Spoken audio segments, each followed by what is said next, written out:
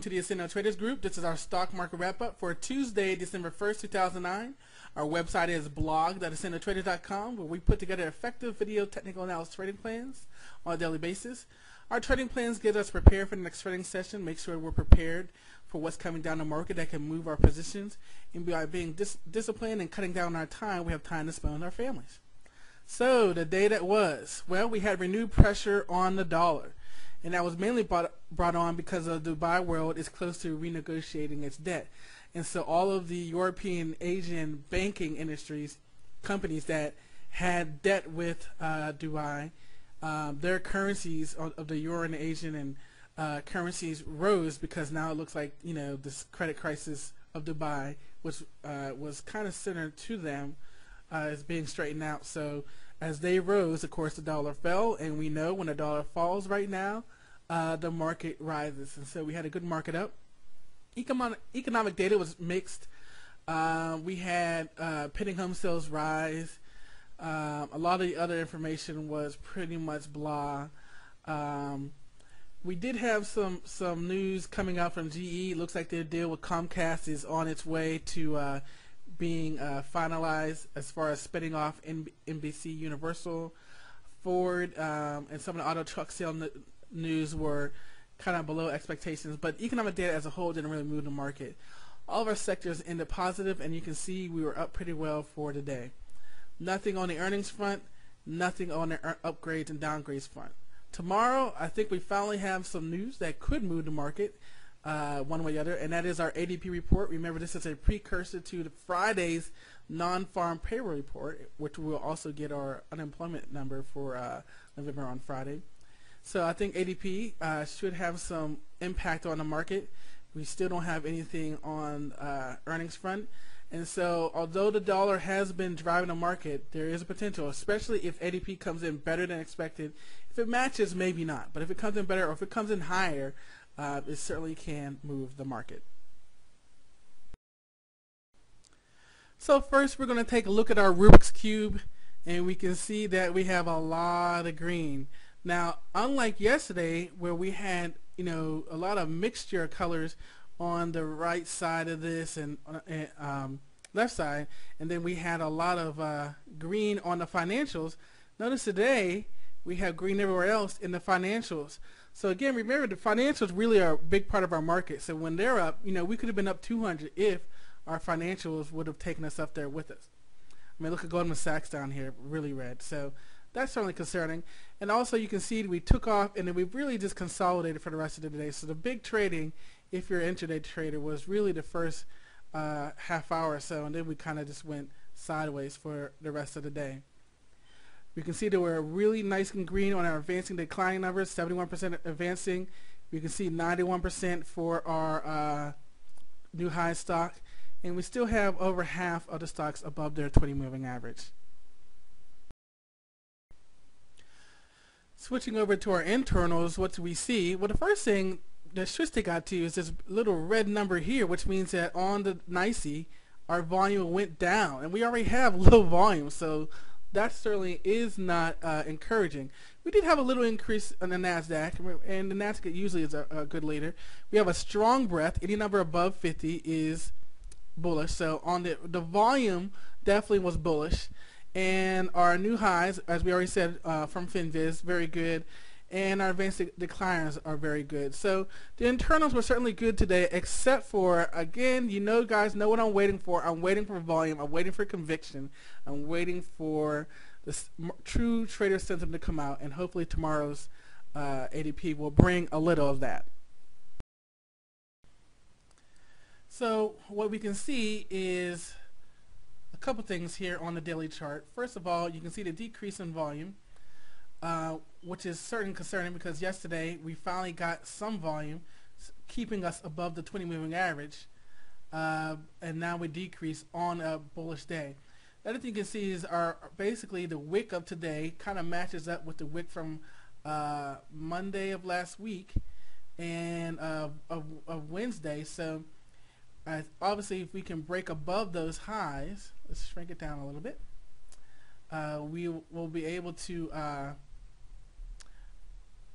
and it looks like these wicks are right around 10,500. So breaking above those wicks can send us to our next area of resistance, which we'll look at on the monthly charts. Switching over to the NASDAQ, we can see again this area of consolidation. Now previously we said that if we're going to break out, we previously had talked about this line right here, right around 2190, 2200, that if we get above that level, that is going to be a good breakout level. And then down here at the bottom was with the wicks down here right around 2025.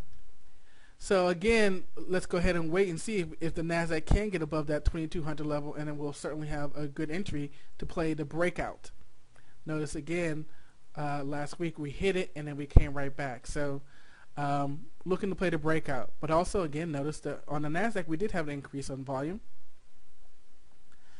On the S&P 500, we can see this consolidation pattern again. Right around 1108, 1110, we can see that we've really been hovering these highs, which is good because again here we were concerned about this 1025 to the downside, and we were looking at this 1100. We did break above that, and then now we're kind of in this a tighter range. So getting above this to around 1125 maybe, again that'll be a good breakout level for the S&P 500. Now if we switch over to the monthly chart, and we can see that with the S&P 500 we still have a little room to go to get to the 50 moving average. So 50 moving average is still our target, and that is around 1156. On the NASDAQ, we've been hovering around the 50 moving average basically for 3 months here, September, October, November. This is October and November, and now here we are in December. So what we were watching for on the NASDAQ was this 2180 level here. They get you with the highs here. You can see how we got some touching going on there, and ta-da, that's where we are today. If we can break above here, we're probably heading up here to this 2300 level. But again, we've been hovering in this range, so we really need to get above today's high to confirm that breakout. Finally, on the Dow, we are at the 50 moving average, this triangle wedge that we've been talking about.